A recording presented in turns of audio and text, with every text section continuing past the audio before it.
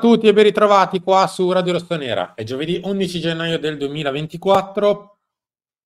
Obbligo di riscatto, sì, lo faremo un pochino di mercato, ma sarebbe come insomma, parlare di qualcosa che in realtà in questo momento è un pochino di secondo piano, nonostante siamo appunto nel mese del mercato, perché il Milan ieri viene eliminato dalla Coppa Italia, perde 2-1 in casa contro l'Atalanta e quindi saluta anche il terzo obiettivo stagionale. Enrico Boiani, ciao. Ciao, buongiorno a tutti. Qui obbligo di riscatto più che relativo al mercato, è un obbligo di riscatto per la stagione, cioè c'è l'obbligo di riscattarsi in qualche modo, di non buttarla totalmente via, perché ancora comunque in una competizione sei dentro, perché ancora manca un girone in campionato. Però l'obiettivo forse più semplice, perché visto come si era messo il tabellone, vista anche come si era messa la partita, ti direi l'obiettivo più semplice è sfuma male, sfuma dopo una gara, un secondo tempo soprattutto brutto con l'Atalanta, in cui perdi e sei a casa. Ecco, sei a casa, quindi di bello c'è poco, però comunque vi invitiamo come sempre, dato che noi siamo sempre qua, dopo i più grandi successi, dopo le più grandi disfatte, mercato, non mercato, qualsiasi competizione sia, siamo sempre qua per voi. Vi invitiamo a mettere like semplicemente a questo video, a iscrivervi se non l'avete ancora fatto, ad attivare la campanella per tutte le notifiche, a lasciarci anche un commento. Allora Henry, ma insomma, sul mercato possiamo, tra virgolette, parlarne subito in un minuto. Il Fener ha alzato a 5 l'offerta per Krunic quindi saluta e va. Quindi in realtà, vabbè, non l'avevamo neanche ieri, in realtà Krunic in rosa non ce l'avremo neanche da domani, ma almeno aveva 5 milioni in più, con però insomma, un centrocampista in meno e di qua se ne potrà parlare. Poi per la difesa abbiamo visto che si è fatto ancora una volta il nome di Buongiorno, ma Buongiorno lo devi pagare e tanto, vedremo se avremo la possibilità, la necessità di andarlo a fare subito. Ieri Gianluca Di Marzio ha parlato di Quassi, del Siviglia. Mostro questo senza commentare, lascio a chi dovere, cioè a voi i commenti. Questa è la sua stagione. Frutto di 25, quindi sono e 72 fa 97 e 17 fa 114 minuti in Liga. Andiamo avanti. Non commentiamo, direi, se non dicendo che è un ritorno di fiamma, perché non so se ti ricordi, Quassi era un nome uscito pre-Kalulu, cioè si parlava di questo Quassi per il Milan, non ricordo nemmeno dove giocasse, forse sempre al Lione o al Nizza, non mi ricordo onestamente, e poi andò al Bayern Monaco e noi andammo su Kalulu. Vabbè, andiamo a parlare un attimo della partita, va, che è meglio. Milan è un altro flop, le ha un'illusione, colpa Atalanta, il diavolo esce anche dalla Coppa.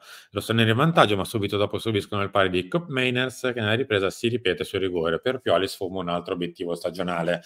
Perché alla fine stringi di questo che stiamo parlando, cioè eravamo in una parte di tabellone buona, innegabile, non avevi né la Roma, né la Lazio, né la Juve, avresti avuto nel caso l'Inter, il Napoli sarebbe stato di là, quindi era un buon tabellone, era diventato anche, per paradosso, quasi un ottimo tabellone, vista l'uscita dell'Inter, ed era un obiettivo concreto, quantomeno riuscire ad arrivare a Roma e giocarsi la partita secca della finale.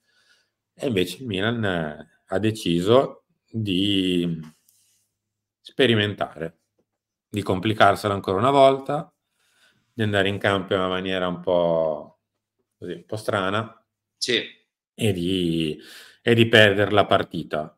Una partita che nel primo tempo ha fatto discretamente, al netto del fatto che ha avuto le stesse identiche occasioni l'Atalanta, identiche, anzi qualcosa in più, per paradosso, perché nel taccuino del Milan c'è un tiro di Musa alzato sopra la traversa, l'Atalanta ha un tiro di Olmo al volo sopra la traversa. Ci sono i due gol che fanno 1-1 e c'è l'occasione di De Ron, quella dove in teoria ci sarebbe praticamente un rigore per l'Atalanta. Sì. Quindi al netto di magari un campo tenuto bene o discretamente bene, non c'è stato niente.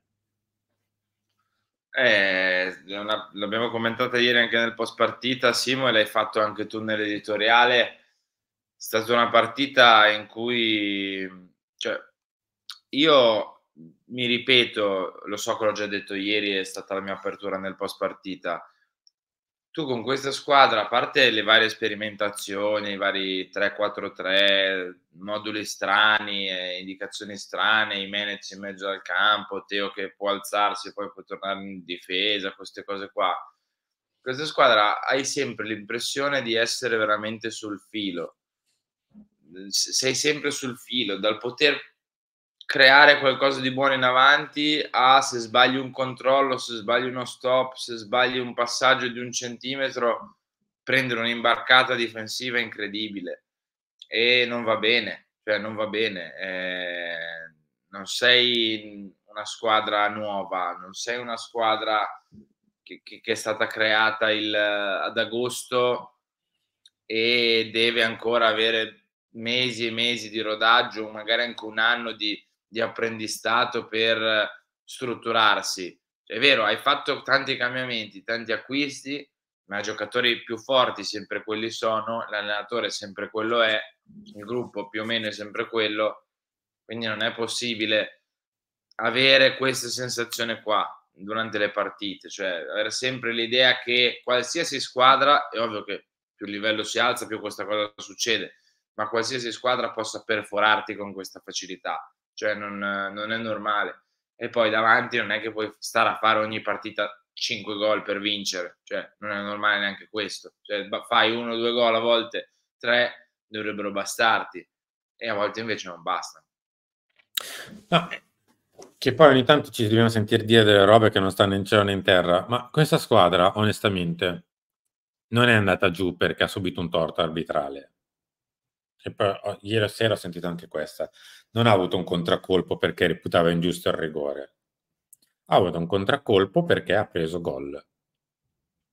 E come spesso succede, questa squadra, siccome non ha uno straccio di una certezza, al primo cazzotto che prende, per almeno 10 minuti è intontita in campo. Era stato così anche a Empoli, perché a Empoli, con l'occasione che ha avuto, credo Caputo, se non ricordo male, che c'entra Teo in area di rigore a Sì. metà secondo tempo, per 5-10 minuti capiamo un po' pochino. Poi è l'Empoli, è in vantaggio e non si vede nemmeno. Così come quando c'è un infortunio grave, così come quando c'è 10 minuti di forcing dell'avversario, così come quando prende gol, così come a Salerno, così come a Lecce, così, così, così, così. Questa squadra ha poche certezze, ma non sono figlie di eventi casuali che succedono in partita. E quando prova un po' a costruirsele con un paio di risultati positivi, viene stravolta nelle certezze e torna in campo, come ha detto giustamente Henry, vivendo sul filo del rasoio, che sa che se le cose vanno discretamente bene, ha un trend positivo la partita. Quando inizia ad avere un paio di sussulti l'avversario, ti guardano in faccia e dicono: non è che adesso tra poco arriva la beffa, non è che adesso arriva il gol, non è che... Ma possiamo mai vivere una stagione così? No, Questa squadra andrebbe non va bene. aiutata con Ma certezza. come col Napoli, la Però, partita col Napoli io credo che sia l'emblema della stagione, cioè di questo momento. Vedi che le cose vanno bene, ti riescono un po' di cose, inizi la partita magari normalmente, fai 2 gol, va bene, è tutto buono. Alla prima crepa viene giù il muro e prendi 2 gol. Poi, moto d'orgoglio, reazione, quello che vuoi, provi a costruire, ma provi subito dopo che costruisci per il terzo gol, rischi di prenderlo anche il terzo. Cioè, è stata una partita credo emblematica da questo punto di vista, perché è un po' tutta la stagione che è così. La partita col Pari va bene, ma quella dopo in campionato fatichi, quella in campionato fatichi, ma poi ti rialzi in Champions, batti il Newcastle e speri fino all'ultimo. Cioè, è una stagione così, purtroppo. Il problema è che è una stagione così che va bene se sei altre squadre, se sei la Lazio, la Roma. non il Milan. Se non hai speso 130 milioni quest'estate. Ecco, tra l'altro. No, perché facciamo i paragoni con la scorsa stagione, che tra l'altro era in questo momento anche meglio in tutto ciò, Sì, e stavi perché non è prendendo che un 5 gol dal punto, Sassuolo. sì, non è che un punto avresti tra poco aperto il delirio di gennaio con le prime partite del girone di ritorno, ma eri ancora in Champions League, eri fuori dalla Coppa Italia così come eravamo fuori adesso, e in campionato eri a 9-10 punti dal Napoli. Quindi, ma in tutto ciò, la scorsa estate hai combinato quello che hai fatto e non può essere, tra virgolette, un alibi, anzi, dovrebbe essere un Un aggravante aggravante, è il un fatto di aggravante. aver fatto quel mercato lì. È un aggravante perché il mercato scorso hai potuto spendere una cinquantina di milioni, forse qualcosa in meno, e questo mercato qua ne hai potuti spendere tutti quelli che volevi, perché siamo a tutti quelli che volevi quasi.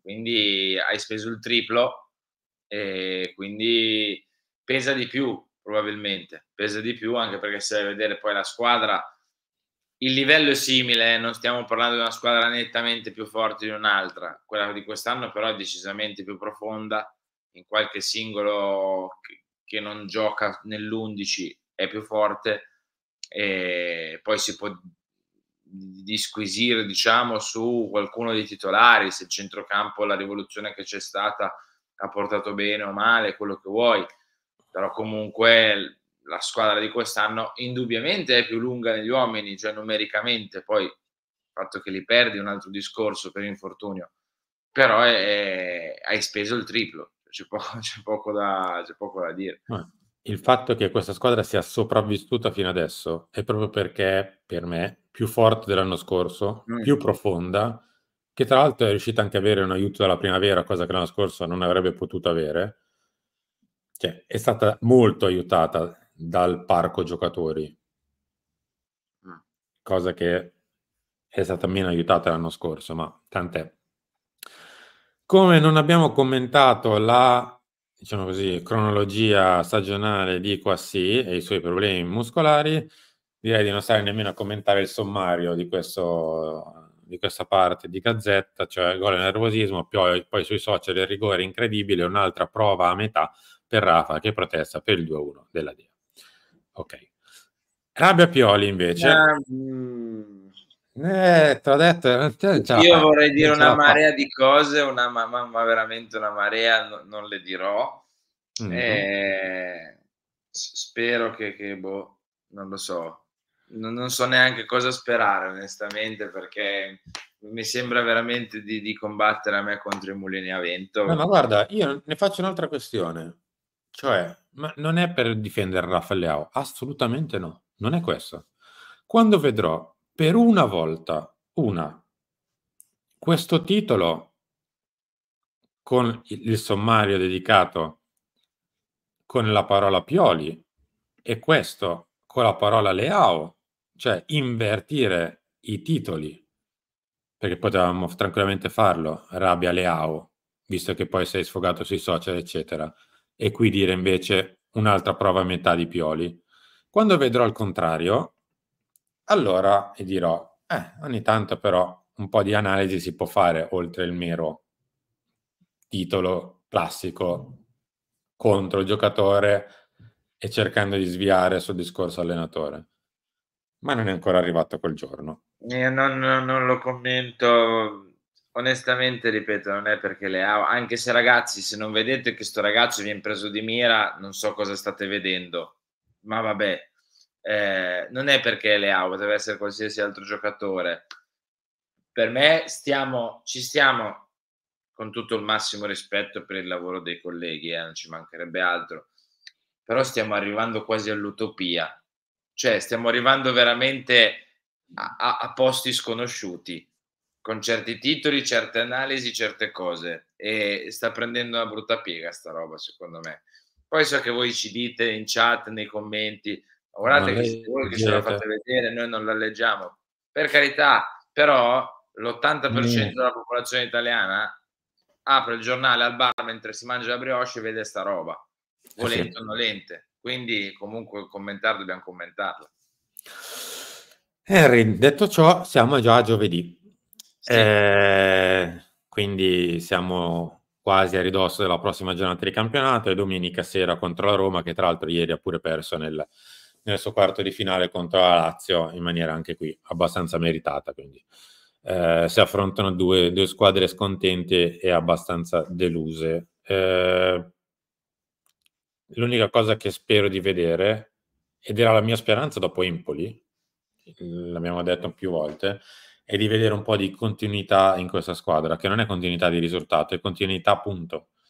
Quindi una formazione basica, classica, senza voli di fantasia, senza pensare di stravolgere ancora, cercando di ergersi a Deus ex machina di questa squadra. No, bisogna aiutarla la squadra a non essere, diciamo così, troppo eclettici per una partita dove abbiamo visto nel recente passato con la Roma in casa, se fai una partita ordinata e ti affidi ai tuoi giocatori migliori, la porti a casa.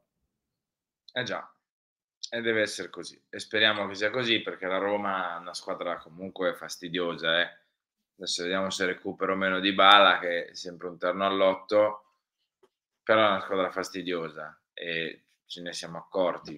È vero che abbiamo dominato nel girone d'andata, nella terza di campionato, però comunque bisogna stare attenti. Henry, grazie. Grazie a Ci te, grazie a ritroviamo tutti. tra Ciao. poco. Ciao, Ciao a ciao, ciao. tutti, ci ritroviamo alle 11 per Chiama Milan, poi lunch delle 13, il talk delle 16 e in serata c'è Filo Rossonero con Carlo Pellegatti. Ciao a tutti.